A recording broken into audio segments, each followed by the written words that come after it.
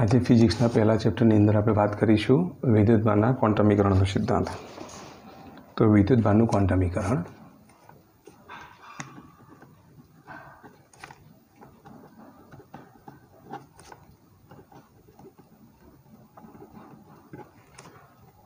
તો કુદરતમાં મળી આવતા બધા જ વિદ્યુતભારો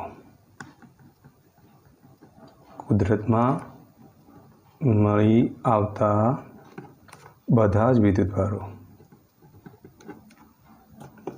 બધા જ એટલે કે દરેક વિદ્યુતભારો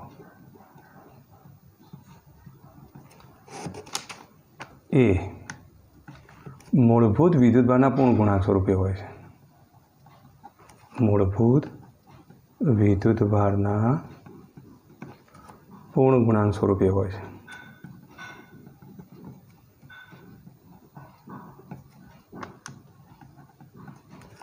અહીંયા જે શબ્દ વાપર્યો કયો તો મૂળભૂત વિદ્યુતભાર. મૂળભૂત વિદ્યુતભાર તરીકે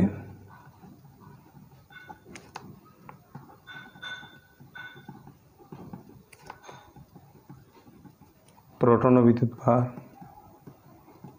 ઇલેક્ટ્રોનનો વિદ્યુતભાર,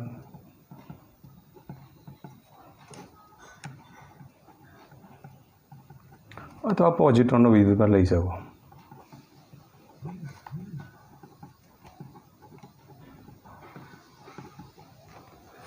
એટલે કુદરતમાં મળી આવતો વિદ્યુતભાર ધારો કે ક્યુ છે, એનું આપણે જો સૂત્ર લખીએ ને તો આ રીતે મળે. કુદરતમાં મળી આવતો વિદ્યુતભાર કયો છે તો ક્યુ છે. મૂળભૂત વિદ્યુતભાર તરીકે આપણે પ્રોટોનનો વિદ્યુતભાર લઈએ, ઇલેક્ટ્રોનનો વિદ્યુતભાર લઈએ, પોઝિટ્રોનનો વિદ્યુતભાર લઈએ તો એના વિદ્યુતભારને આપણે ઈ વડે દર્શાવીએ, પ્લસ ઓર માઇનસ ઈ વડે દર્શાવીએ. પૂર્ણ ગુણાંકને આપણે એન વડે દર્શાવી દઈએ. તો ક્યુ બરાબર એન, જ્યાં એન બિલોંગ્સ ટુ ઝેડ. જો પ્રોટોનનો વિદ્યુતભાર હોય તો એનની કિંમત 1 લઈ લો, પોઝિટ્રોનનો વિદ્યુતભાર હોય તો એનની કિંમત તમે 1 લઈ લો, ઇલેક્ટ્રોનનો વિદ્યુતભાર હોય તો એનની કિંમત તમે -1 લઈ લો. આટલું યાદ રાખો. ઇલેક્ટ્રોનનો વિદ્યુતભાર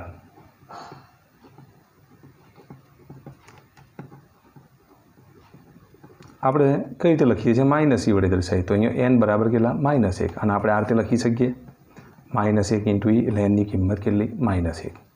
પ્રોટોનનો વિદ્યુતભાર હોય એને આપણે ઈ વડે દર્શાવીએ છીએ.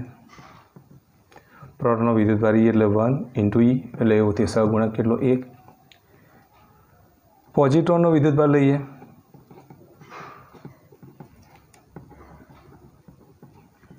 તો પોઝિટ્રોન કોને કહેવાય? તો જેનું દળ કેટલું હોય? ઇલેક્ટ્રોન જેટલું હોય, અને વિદ્યુતભાર પ્રોટોન જેટલો હોય. તો પછી પ્રોટોનનો વિદ્યુતભાર ઈ હોય તો પોઝિટ્રોનનો વિદ્યુતભાર પણ ઈ છે, એટલે એનો સહગુણક કેટલો? તો 1. તો 1 બિલોંગ્સ ટુ ઝેડ. આમ કોઈ પણ વિદ્યુતભાર લઈએ, એ કોઈ પણ વિદ્યુતભાર એ મૂળભૂત વિદ્યુતભારના પૂર્ણ ગુણાંક સ્વરૂપે હોય છે. આ સૂત્રને આપણે શું કહીશું? ક્વોન્ટમીકરણનો સિદ્ધાંત કહીશું. વિદ્યુતભારનું ક્વોન્ટમીકરણ કહેવાય. શું કહેવાય? વિદ્યુતભારનું ક્વોન્ટમીકરણ. હવે વિદ્યુતભારનું ક્વોન્ટમીકરણ ક્યાર સુધી સાચું? તો જ્યાર સુધી એનની કિંમત પૂર્ણાંક મળે ત્યાર સુધી આ સિદ્ધાંત સાચો રહેશે. પણ જ્યારે એનની કિંમત અપૂર્ણાંક મળશે ત્યારે આ સૂત્ર કેવું પડશે? ખોટું પડશે. દાખલા તરીકે આપણે વાત કરીએ તો પ્રોટોન એ પણ પાછા સૂક્ષ્મ મૂળભૂત કણોના બનેલા છે. પ્રોટોનની વાત કરીએ, ન્યુટ્રોનની વાત કરીએ તો એ ન્યુક્લિયસની અંદર ક્વાર્કના બનેલા છે. શેના બનેલા છે? અપ ક્વાર્ક્સ અને ડાઉન ક્વાર્ક્સના બનેલા છે. જો પ્રોટોનની વાત કરીએ તો પ્રોટોન અને ન્યુટ્રોન એ ક્વાર્ક્સના બનેલા છે. તો ક્વાર્ક્સના બનેલા છે. તો પ્રોટોનની અંદર અપ ક્વાર્ક અને ડાઉન ક્વાર્ક હોય છે. 2 અપ ક્વાર્ક અને 1 ડાઉન ક્વાર્ક હોય છે. અપ ક્વાર્ક જે છે એને આપણે યુ વડે દર્શાવીશું. ડાઉન ક્વાર્કને આપણે શેના વડે દર્શાવીશું? ડાઉન, DOWN, ડાઉનનો આપણે ડી લઈશું. તો પ્રોટોનનું બંધારણ જે છે એ 2 અપ ક્વાર્ક અને 1 ડાઉન ક્વાર્કનું છે. અપ ક્વાર્કનો જે વિદ્યુતભાર જે છે તેનું મૂલ્ય યાદ રાખો 2/3e છે. ડાઉન ક્વાર્કનું જે વિદ્યુતભારનું મૂલ્ય જે છે એ -1/3 × e છે. હવે તમે વિચારો અહીંયા ઈનો સહગુણક કેવો મળ્યો? અપૂર્ણાંક મળ્યો. અહીંયા પણ ઈનો સહગુણક કેવો છે? અપૂર્ણાંક છે. હવે અપૂર્ણાંક સહગુણક મળે તો પછી આ સૂત્ર કેવું પડે? ખોટું પડે. પરંતુ આ અપ ક્વાર્ક અને ડાઉન ક્વાર્ક હજુ સુધી મુક્ત અવસ્થામાં મળ્યા નથી. જ્યાર સુધી મુક્ત અવસ્થામાં ના મળે ત્યાં સુધી ક્યુ બરાબર તમે એની લખી શકો. પરંતુ જ્યારે આ અપ ક્વાર્ક અને ડાઉન ક્વાર્ક જ્યારે મુક્ત અવસ્થામાં મળશે ત્યારે ઈનો સહગુણક કેવો બની જશે? અપૂર્ણાંક બની જશે. ઈનો સહગુણક જો અપૂર્ણાંક બને તો પછી ક્યુ બરાબર એની વિદ્યુતભારના ક્વોન્ટમીકરણનો સિદ્ધાંત કેવો પડશે? ખોટો પડશે. કારણ કે વિદ્યુતભારના ક્વોન્ટમીકરણનો સિદ્ધાંત આપણે આ રીતે બોલીએ છીએ. કુદરતમાં મળી આવતા બધા જ એટલે કે દરેક વિદ્યુતભાર એ મૂળભૂત વિદ્યુતભારના પૂર્ણ ગુણાંક સ્વરૂપે હોય છે. જ્યારે પૂર્ણ ગુણાંક મળતો નથી. પરંતુ જ્યાર સુધી આ મુક્ત અવસ્થામાં ના મળે ત્યાં સુધી આ ક્યુ બરાબર એની વાળું સૂત્ર કેવું છે? સાચું છે. તો પ્રોટોનનું બંધારણ એ બે અપ ક્વાર્ક અને એક ડાઉન ક્વાર્કનું બનેલું છે એટલું યાદ રાખવાનું. કારણ કે આપણે પ્રોટોનનું બંધારણ લખીએ તો પ્રોટોનનું બંધારણ બે અપ ક્વાર્ક અને એક ડાઉન ક્વાર્ક. અપ ક્વાર્કનું મૂલ્ય કેટલું? તો 2/3.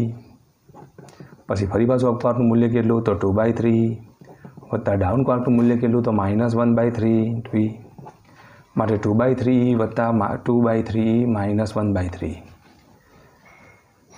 E/3 કોમન કાઢી દઈએ તો અહીંયા 2 + 2 -1 2 વત્તા 2 4 4માંથી 1 જાય તો 3 3/3 × E 3 ઉડી જશે તો E જવાબ આવે. તો આમ પ્રોટોનનો વિદ્યુતભાર કેટલો મળ્યો? E મળ્યો કે નહીં? તો પ્રોટોનનું બંધારણ તમારે યાદ રાખવાનું બે અપ ક્વાર્ક અને એક ડાઉન ક્વાર્કનું બનેલું છે. એ જ રીતે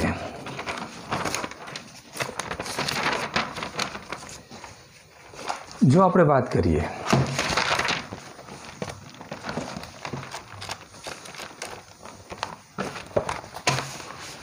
એ જ રીતે જો આપણે ચર્ચા કરીએ ન્યૂટનના બંધારણની તો ન્યૂટનનું બંધારણ તમારે યાદ રાખવાનું UDD છે. UDD એટલે યુનું મૂલ્ય કેટલું? તો 2/3. બીજું ડાઉન ક્વાર્કનું મૂલ્ય કેટલું? તો -1/3. બીજા ડાઉન ક્વાર્કનું મૂલ્ય કેટલું? તો -1/3. E/3 કોમન કાઢો તો 2 - 1 -1 2 - 2 એટલે 0 એટલે E/3 × 0. આમ ન્યૂટન પરનો વિદ્યુતભાર કેટલો છે? તો ન્યૂટન પરનો વિદ્યુતભાર કેટલો છે? 0 છે. જે વિદ્યુતની દ્રષ્ટિએ કેવો છે? તટસ્થ છે. એના વિદ્યુતભારનું મૂલ્ય કેટલું છે? તો 0 કુલમ છે. કેટલું છે? 0 કુલમ છે. તો આમ આવા મૂળભૂત કણો જે છે પ્રોટોન અને ન્યૂટ્રોન એ પણ મૂળભૂત કણોના બનેલા છે ક્વાર્ટઝ ધામના. અને આ ક્વાર્ટઝ વચ્ચે જે બળ લાગે છે ન્યુક્લિયસની અંદર તેને આપણે ક્વાર્ક બળ કહીએ છીએ. જે સ્ટ્રોંગ ન્યુક્લિયર બળ જે છે શાનું બનેલું છે? તો ક્વાર્ક બળનું એક શું છે? ક્વાર્ક બળમાંથી વિરૂપિત થયેલું છે એવું તમે કહી શકો. તો આમ ક્યુ બરાબર એની જે એની જે છે એને આપણે વિદ્યુતભારના ક્વોન્ટમીકરણનો સિદ્ધાંત કહીશું. આને અનુલક્ષીને આપણે જો ઓબ્જેક્ટિવ વિચારીએ તો આવું ઓબ્જેક્ટિવ પૂછી શકાય. ધારો કે એક પદાર્થ ઉપર 4 કુલમ વિદ્યુતભાર છે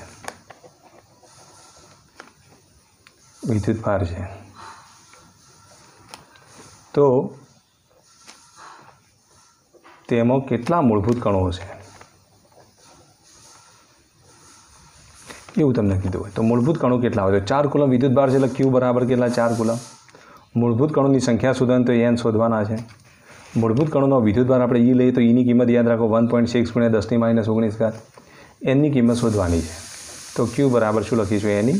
તો n બરાબર શું લખાય? ક્યુ અપોન E.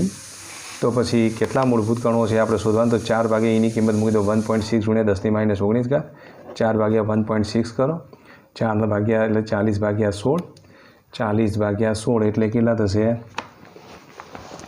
40/16 ગુણ્યા 10⁻⁹.